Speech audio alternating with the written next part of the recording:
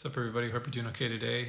Just wanted to come on here and take a quick break from the devotions I usually post to let you know about my fifth book, which I just published on Monday, called 50 Lies of the Enemy and How to Silence Them.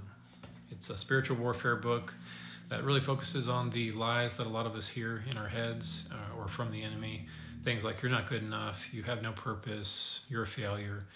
And it's based on a lot of my own experiences and voices I've heard for over 30 years.